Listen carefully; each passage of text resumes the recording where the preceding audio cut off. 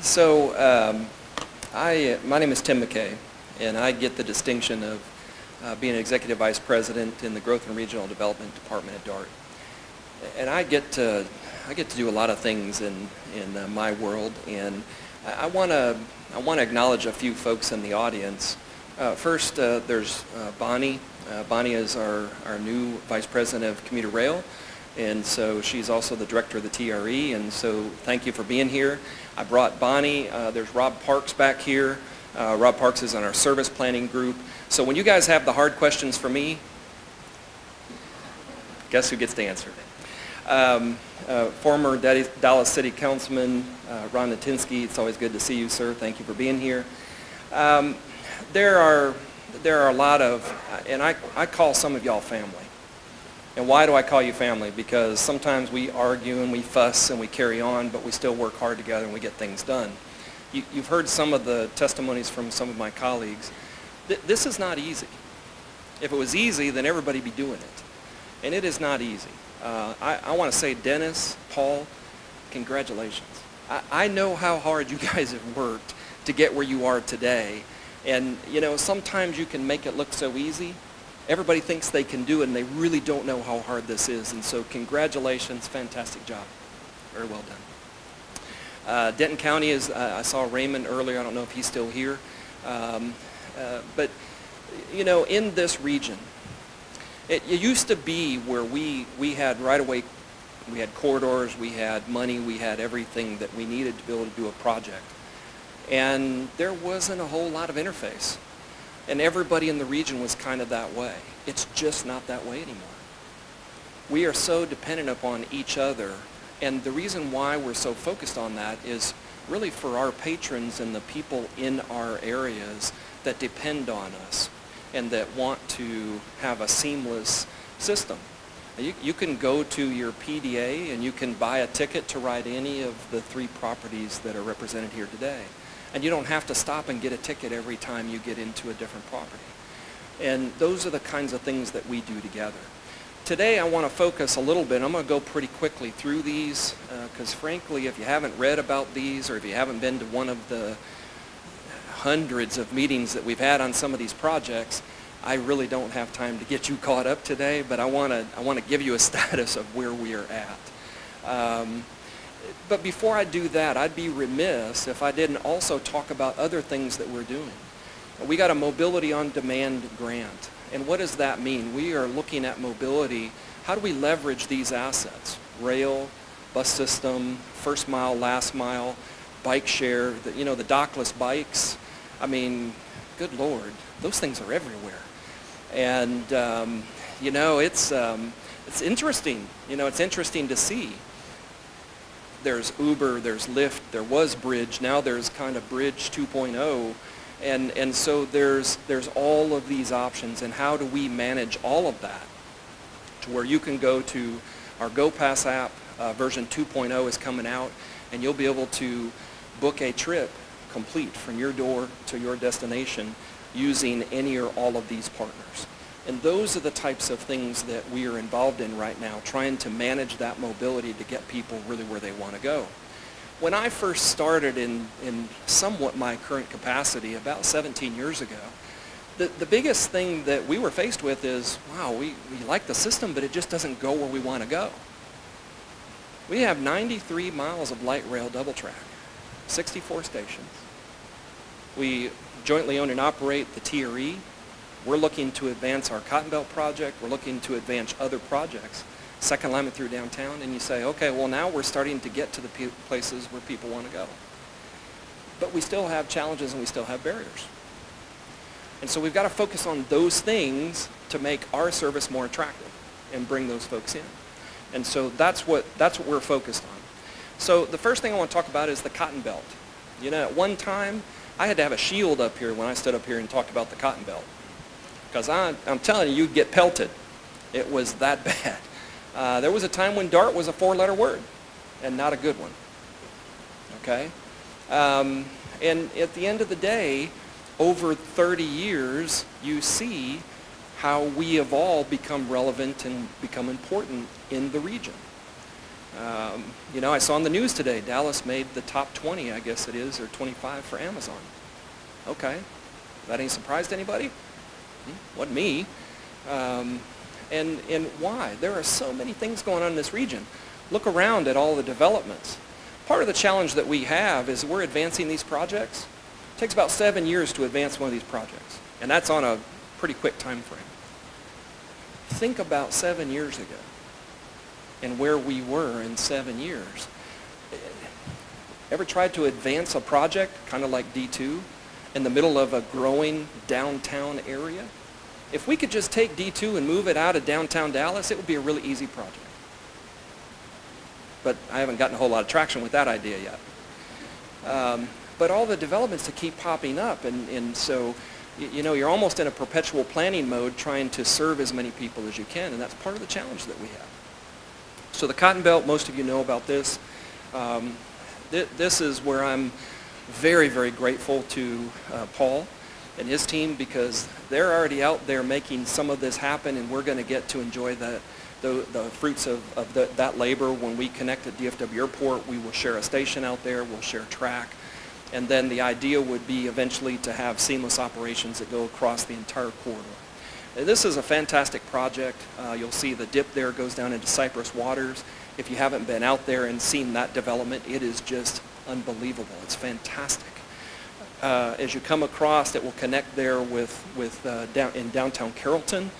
And, you know, frankly, downtown Carrollton's they're going to become the railroad mecca of North Texas, because almost every single rail line crosses in downtown Carrollton. So if you're looking for a really great place to host or to have the 15th annual meeting next year, that may be a really interesting place because of what's going on there in the development and activity that you're going to see. And then, of course, as we go through Addison, fantastic opportunities there from a transit-oriented development. As we go through North Dallas, a few challenges there, but we're working really hard to coexist with a very densely populated community. And by the time you get over to UT Dallas, by the time you get over to, you know, the Red Line, now everything is starting to get connected. Why is that important to us? Because people don't have to come into downtown in order to get across the corridor. It's going to be huge from a time-saving standpoint, and it's going to give a lot of flexibility to the system. These things you probably know, 26 miles. We have just a few grade crossings in that 26 miles, 54 to be exact, or thereabouts. And so about every half mile, you got to deal with a grade crossing. And that presents challenges. You know, we want to improve mobility, obviously, but we want to make sure that we have really good interfaces, not just with our system, but also with Paul's system in Fort Worth and with the system in DCTA, so that we are, again, more seamlessly connected and people can take the most efficient routes through. One of the other things that I would tell you is that we have 3 major packages that are going on right now. Some of you are competing for these. I can't tell you how good it is to look out there and see, you know, some of you that have been very, very helpful to us as we've built our system to where we are today, and I thank you. I also thank you for continuing to want to come back and work with us in order to advance these. So we have a design build solicitation. We started with 5. We've had 2 officially bow out of the competition, and we've got a heck of a competition going on, and I'll receive proposals here at the very beginning of March. So we'll be going through those, we'll be evaluating those, and then as soon as we get record of decision from the FTA, the FRA, and the FAA, all of the F-A, pretty much all of them have to give us a record of decision. Once we get all of those, then we can actually kick off the project and start moving forward. We're also looking at owner's representation, and so we have a solicitation out for that. Some of you are competing for that. We got 7 proposals. We're in the process of shortlisting that group, and here in February we will notify the shortlist to go forward through the rest of the competition for that. And we will then queue that up on the same pathway with the design build solicitation, and as soon as we get records of decision, we will go ahead and trigger those and move those forward. The other thing is that we are looking very heavily at vehicles. We have been in discussions with 11 vehicle manufacturers. We'd like to think that this project is the most important project in the entire world, but when we're looking at maybe 8 to 10 vehicles, the reality is it may not be. So, you know, we expect that we'll get 2 or 3 proposals in the vehicle industry. We are hopeful that we can possibly get the same vehicle that Fort Worth has chosen so that we can leverage those assets and be able to continue to work together to save money in the region. But the other thing we're doing is we're actually looking at having the EMF as part of the vehicle manufacturer's responsibility to put in. And the reason why I want to do that is I want to make sure that they have input in. We'll probably have an option in that contract for car maintenance. Not sure where we're going to go with that yet, but I want to put some options in there. And they're either going to significantly lead the design and or build it, or they're going to significantly lead the design and then the design builder will actually build it. So I want the car manufacturer very, very much involved in the design of that facility. I like this slide mostly because of the traveling man. And the traveling man, some of you may not recognize the traveling man, but if you Google him, the traveling man has more Facebook friends probably than all of us combined. This is one of those icon things. And TexRail's got a cool name, right? We're the eastern side of the Cotton Belt. And I keep telling the marketing folks, you got to get a cool name too. I mean, you know, I can't compete out there in the marketplace if we don't have a cool name. So if you got any suggestions, I'm open for them. I'm just the colorblind engineer. They don't let me pick those things. It would be some anachronism, you know, that wouldn't make a lot of sense. So, but I like the traveling man.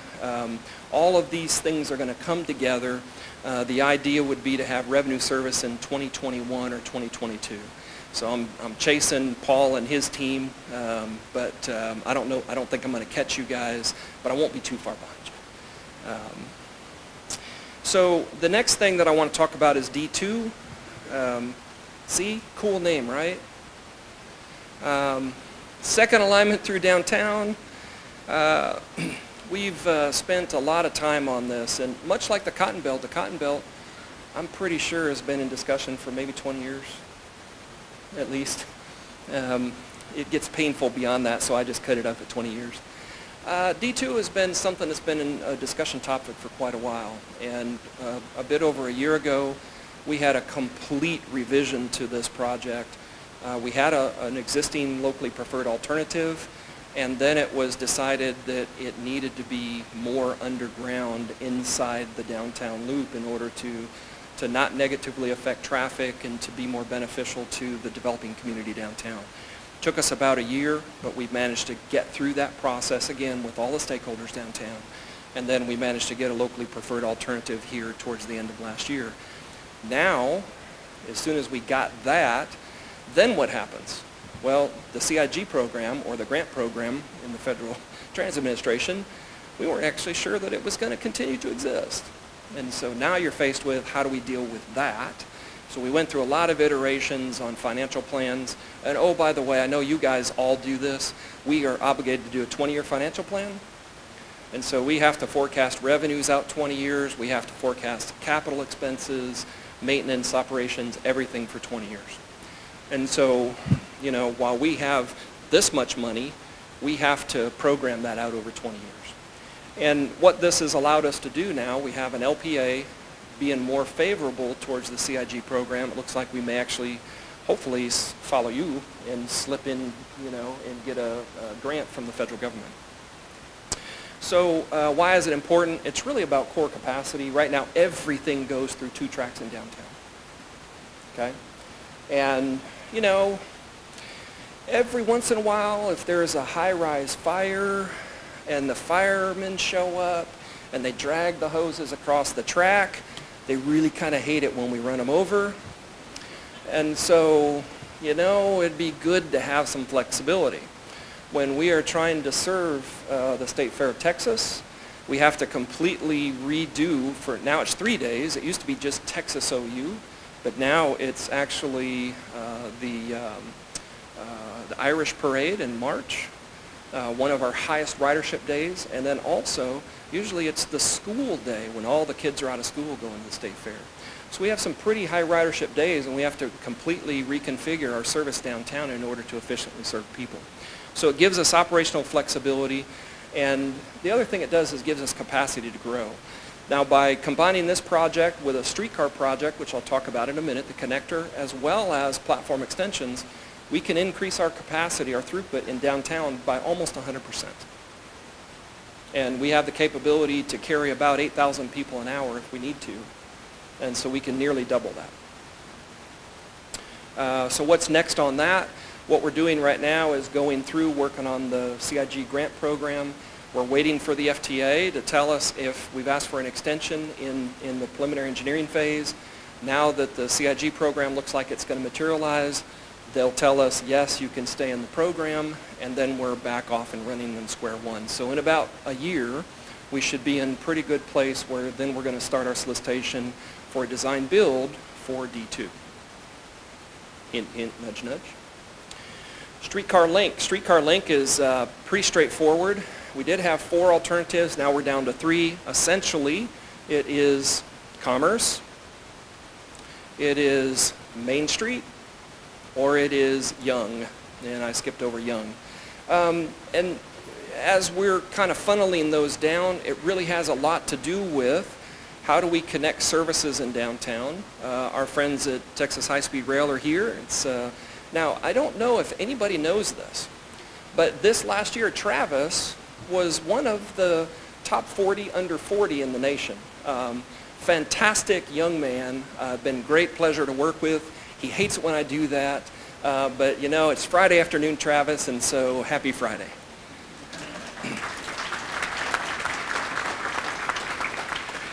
And so the streetcar project will be that project that will connect the urban streetcar to the McKinney Avenue trolley, and then we'll start looking at how we more efficiently run that system. The City of Dallas is also looking at maybe a 40 to 60 mile streetcar network that would then be born out of that core capacity. So those of you that are kind of trying to figure out what's going on, what's the timing, I hope that helps. And at this point, I think I'll step aside and we probably have time for questions. Fantastic. Thank you very much.